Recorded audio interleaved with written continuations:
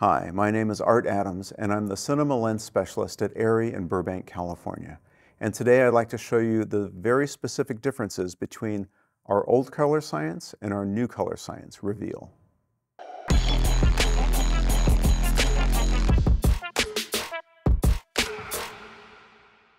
Prior to joining ARRI, I was a cinematographer for about 27 years. And I've always been fascinated by the reproduction of color. So whenever a new color science comes along, I always like to dive into it and figure out as much about what I'm seeing and what I'm sensing as possible. Because oftentimes when I look at color, I have an emotional response to it, but I always want to know why I have that response to it, because that way I can reproduce it. So I figured out some ways of breaking down the differences between different kinds of color. So what I'm going to do is I'm going to show you the difference between our old color science and our new color science. And I'm really going to break it down for you so you can see what I see. But first, let's talk a little bit about what Reveal is. Now, Reveal is a combination of a number of different things. For example, we have a new debayer algorithm, which produces more detail. That doesn't necessarily mean the image is sharper. It just means that I can see more detail in the image. I can perceive more. And it's a significant difference. And I really like this effect because I don't necessarily like images that are overly sharp, but I do like images where I can appreciate the subtleties of what I'm viewing, especially at high resolution. We've done a complete rewrite of our color science. Now, we had best-in-class color science before, but we were using the same tools that everyone else used. Now we're using a completely new mathematical model that allows us to not only accurately map hues, but accurately map the brightness of those hues in order to better match human perception. We have a new color space, ARRI Wide Gamut 4, which surprisingly is smaller than our old color space. But the reason for this is that we're much more accurate in how we map our hues within that color space. So we don't need to overshoot in certain areas in order to make certain colors work. We can now have a color space that's just bigger than Rec 2020, and we can accurately map hues very well within that color space, much more accurately than we could do before. We have a new log curve, log C4. We had to change that a bit because we now have significantly more overexposure headroom. We have a stop and a half more highlight headroom. We also have a stop more of shadow detail. So we had to change things up a little bit there. And also we changed the log curves encoding. So previously we actually had a different log curve for each exposure index. They were slightly different. And the reason for this is because we used to focus on eliminating banding in 10-bit workflows when capturing high dynamic range images. And we maybe overcompensated a little bit because we always want to make sure that we're not producing issues later on that are going to get caught in post and maybe result in some unfortunate reshoots.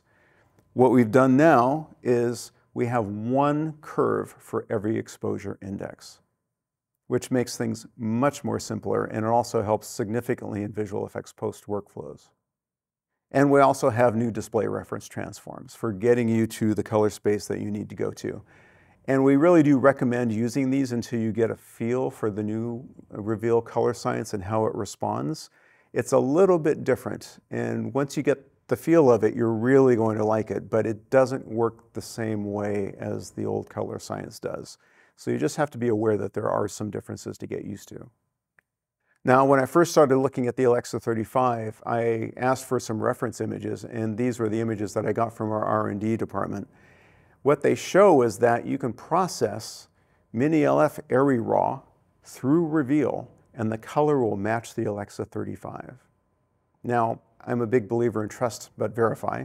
So what I did was I got a color picker out on my computer and I sampled all those different patches, and then I built a spreadsheet so I could look at those colors side by side and verify that Mini-LF footage processed through Reveal doesn't match, and it does seem to be a very good match. What's interesting is to look at the original color science and see the differences there. And what's really interesting is that if you remove all the color and you just look at their brightness values, there are significant changes in how colors are rendered in terms of brightness. And I had some questions about what's going on because it seems like some colors are significantly brighter than I see in the reveal processed footage. And when I asked this question, what I was told was different colors have different brightness values as far as how we perceive them, how our brain senses their brightness. And we can more accurately map that with our new color science code than we could before. Previously, we could get the hues right, but we couldn't always get the perception of brightness correct. And now with our new model, we can. We have come probably as close to matching human perception as a camera has ever been able to achieve, or color science has ever been able to achieve. And as you can see, some of these colors are fairly significantly different in brightness. And we're going to go into the specifics of that in a moment. But first, I just wanted to illustrate that colors do have perceived brightness values. For example, here, I think the blue is probably the darkest, the green is probably the brightest, and the red probably falls somewhere in between. And actually, if we order them the way our brain perceives their brightness, it would be more like this, from left to right. Green comprises about 70% of our sense of brightness, red is about 20 to 22%, and blue is only about 8% of our sense of brightness. Now, this is an American color chart. This is a German color chart. As you can tell, we take this very seriously.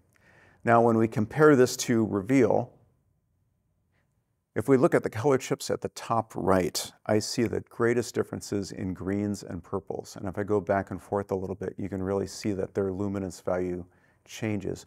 But I can also see more specific hues. I can see a greater variety of greens and a greater variety of, I would say, purples.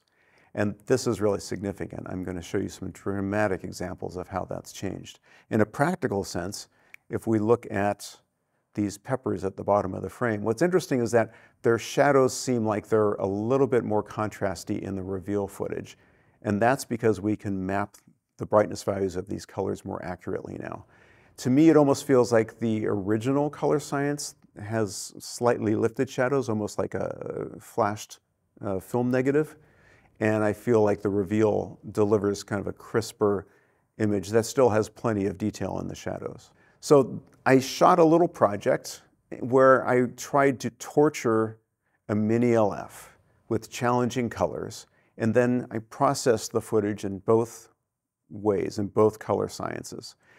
I focused on reds, cyans, purples, blues. These are issues that all cameras have, and there's always trade-offs. For example, in our case, our reds have traditionally shifted a little bit towards the blue side, and this is a compromise we made to address other things. Like, we focus very heavily on producing exceptional skin tone, but maybe these reds were just a little bit of a compromise that we had to accept in order to get there.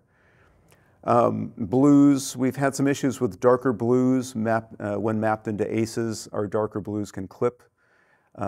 We've fixed this in reveal. I'll show you that in a moment. We also looked at really bright saturated colors from neon tubes and LED lights and a couple of orbiters and sky panels, because the new reveal color science handles color and highlights exceptionally well. And color in general, from shadows through highlights, really tracks well. And this is not something that all cameras do. You can see color shifts when you're ramping through exposure. Say, a color in the shadows will not be the same color when you move the exposure so it falls into the highlights. It doesn't always track properly. But in reveal, the colors really do track exceptionally well. What you're going to see in these tests is more accurate color and brightness. You're going to see increased saturation and highlights, and that's important for the future of HDR because HDR excels there. In the past, we looked at film as our reference, and film actually rolls off saturation and highlights over a very broad range.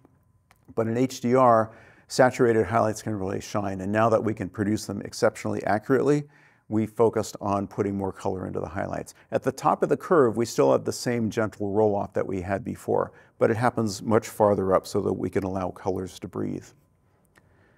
We see less of what the light is doing in terms of color and more of what it's illuminating. And I've got some examples of that. It's a very interesting change between our old color science and our new color science.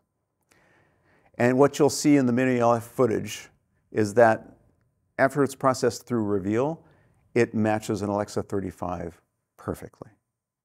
We found this little studio not far from our Burbank office, and as you can see, it's got a wide variety of bright colors. So for example, here's the Mini-LF original footage processed through the old color science, and then here's the reveal processed footage. Now if we zoom in, we can see the red on the right is how we perceived it at the time, and we know this because we actually had an Alexa 35 with us plugged into an HDR monitor. And it's not unusual in that kind of situation to look from the monitor and look at what the camera is shooting and see a match between colors. This is something I've noticed consistently. On the left, you can see the open sign is a little bit bluish. That's a known issue with our old color science. It's one of the few issues we've had that we've since corrected. We're going to be looking a lot at purples because purples are rendered very, very, very differently. And maybe it's not something that we would worry about normally because there's not a lot of purple in the real world, but at the same time, it really illustrates the changes in our new color science. Blues are very different now. They are perceptually more accurate. Before, blues might be a little bit more saturated in the old color science, and this powder blue on the right is actually more of what we saw when we were there. Here we have a very bright saturated purple in the original color science. In the new color science, we can see a lot more subtlety. As you can see, there's a bit of blue in there, and there's a transition from blue at the bottom up into a more purple color, and that's not really visible in the old color science. Everyone wants to see brake lights because historically brake lights have been a bit of a problem. Reds have been an issue in digital cameras for a while, and really bright reds can maybe not track properly. And that's something that we've experienced as well. As I just pointed out, our reds previously had tracked a little bit blue. Our bright saturated reds were not pure reds, but now we've fixed that, and our bright reds are actually perceptually a match for what you would see by eye in this situation. Even in the background lighting, we can see that the Chinese lanterns are a little bit on the bluish side in the old color science. In the new color science, they're a little bit more warm red, which is how they were perceived at the time when we shot this. And this purplish light on the floor is actually much more subtle in reveal, where we can see it's a little bit dimmer and there's a much broader range of color in there. I can see a little bit of blue, I can see a little bit of purple, whereas the reflection on the floor on the left in the original color science is just a bright purple. Here's another example with our old color science, and then with reveal applied. In the doorway on the left, I see a very saturated blue, and on the right, I feel a much less saturated blue that feels maybe a bit more natural. We're going to see more of this because what I feel in the old color science is I think the color of the light comes through more strongly. In the new color science, I still feel the color of the light, but I still know what the underlying colors of the illuminated subject are. And I've got a very strong example of that coming up. Once again, our old reds shifted a little bit blue because we were using the old tools to really focus on a flesh tone, and something had to give, but we don't have to compromise anymore. Our new color science is dead on accurate. Once again, the reds track, even in the bright neon. Once again, a difference in purples. We're going to see significant differences in purples and greens.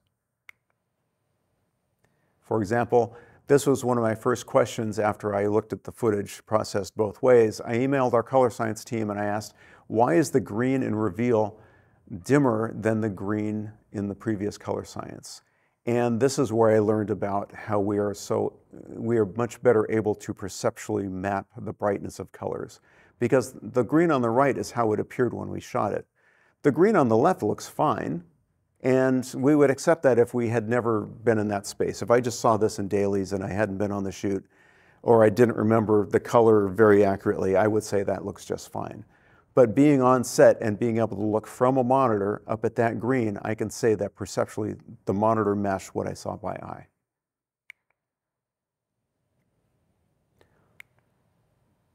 Now once again, if I flip back and forth between these slides, you can see that red in the background is significantly different. And actually, you can see the red on the phone booth is significantly different. This neon comes through much more interestingly. I think on the left, the tube is a little bit oversaturated and the purple is a little bit overdriven.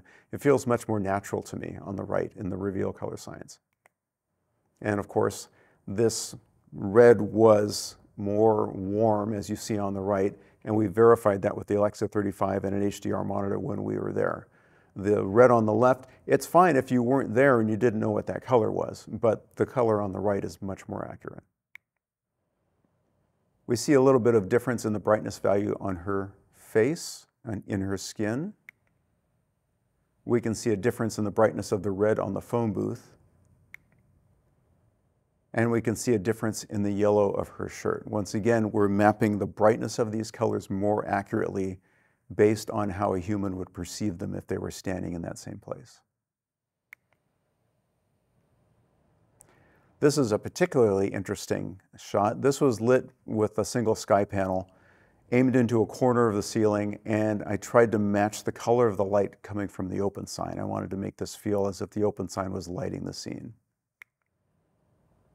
As you can see, there's a significant difference when we switch to reveal. Specifically, once again, in the old color science, I feel more of what the color of the light was. In the new color science, I still feel the light, but I can also sense what the color of his face is. And if that's confusing, I'll point to his shirt. On the left, his shirt feels purple, which is the color of the light. On the right, I feel the color of the light, but I can tell the shirt is a blue shirt, which it actually was. This was really interesting. It's a tiny little detail, but it kind of shows how our deep blues have improved.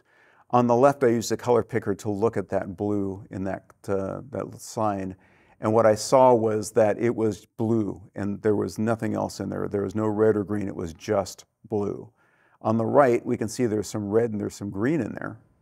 And it's a much more subtle hue of blue. So now we're actually seeing the color of what that actually was, as opposed to what our color science could render it as before. Here's the original, and here's the reveal version. Once again, this Chinese lantern is very, very different. On the left, it's a little bit bluish. On the right, it's a warm red, which is much more accurate to what it was in reality. And we see the same thing in the sign. And actually, the sign is a much more interesting hue, I think. The hue on the left is fine. If we didn't know what that color was, because we'd never been in that space, this would be perfectly acceptable. And once again, our color science was the gold standard, has been the gold standard for 12 years. But now, we've done better. And that red on the right is much more true to life. This is a great lesson in how the perceptual mapping of our color improves images overall. If you look at the woman's face in the foreground, here's the original color science, and here's the new color science. I see a lot more shape in her face, and I wanted to find out why. And it appears to be because we are more accurately mapping the color of her face in terms of brightness. On the left, it feels maybe like we've flashed some film. The shadows are a little brighter, her face is a little brighter, and the tones wash together just a little bit. On the right, I can see a lot more tonality in her face. She feels like she has a lot more shape, and I feel like the skin tone is more accurate, even though she's being lit by a light that is not a white light. This was interesting. Sometimes you see things in the details that you never expected, and the difference in how this rose is rendered on her shirt is really spectacular. It has a lot more shape on the right. On the left, it's fine. We would accept that image. It's a beautiful image, but on the right, it's got a lot more complexity and depth. Let's talk a little bit about what's happening under the hood, because there are some things you need to know about when dealing with reveal, because it is different. The biggest difference is that in the past, with our old color science, colorists were used to using lift, gamma, and gain, and being able to sort of force a color transform that way without using a display transform LUT. That worked well in the old color science. The new color science is very different. It doesn't quite work the same way. We really recommend using our display LUTs or building your own display LUT because we feel that you gain a lot more accuracy and color grading is exceptionally easy. Our new color space was actually chosen from several contenders that we showed to colorists, and they chose the one that we are currently using now. Now, log C4 is a bit different from log C3. Our log curve is different in a couple of different ways. One of the things we had to do was we had to map middle gray to a lower value because we now have more overexposure latitude and we had to create more room to handle that. Now, this is not a concern because log is not something you're supposed to look at anyway. So where middle gray falls is completely arbitrary. And we map it to the proper space when we pass it through one of our display reference transform LUTs. If you look at it directly, it will look darker, but this is not an issue because we have plenty of code values in there. Our new ARRIRAW actually captures 13-bit ARRIRAW instead of 12 bits, so we actually have twice the code values that we did before. And we don't let you record log C4 in ProRes at less than 12 bits. So there is tons of shadow detail. You don't have to worry about the fact that middle gray is lower. There is lots of detail down there. All we're doing is making room for the highlights. But you do have to address that when you build a LUT. That's why our log C3 LUTs don't work with the log C4 footage for a couple of reasons, part of which is how we're mapping colors now, but also because middle gray is mapped at a different place. Now, because of this, lift, gamma, gain don't necessarily work on log C4 the same way. If you just use lift, gamma, gain to grade your footage, what happens is when you pull the blacks down, you lose the gentle roll-off that we provide in our display LUTs. And what will happen is the blacks will appear very crunchy. They will drop off a cliff. And that's not really desirable. And so you need to build in that curve yourself or use one of our display LUTs. The other thing that happens is, whereas in the previous color science, pulling the shadows down would increase saturation and effectively force a Rec. 709 display transform, that doesn't really work the same way in log C4 because you're not pulling the blacks down as far. So we really do recommend using our display reference LUTs, at least until you get a feel for what's going on. In the camera, we're handling things a little bit differently. One of the major differences between Reveal and our previous color science is that the creative intent is now separate from the display transform. The camera will handle the display transform on its own. And by doing that, you can not only view it in different ways on set. So for example, SDI1 can output a Rec. 709 signal, SDI2 can put out an HDR signal. But in post, you don't have to redo the LUT, the creative look, for the different color spaces in which your material will be delivered. Thank you very much for watching. And if you have any questions at all, please feel free to reach out to me. You can find me at lenses@arri.com. If I can't answer your question, I will find someone who can. Thank you.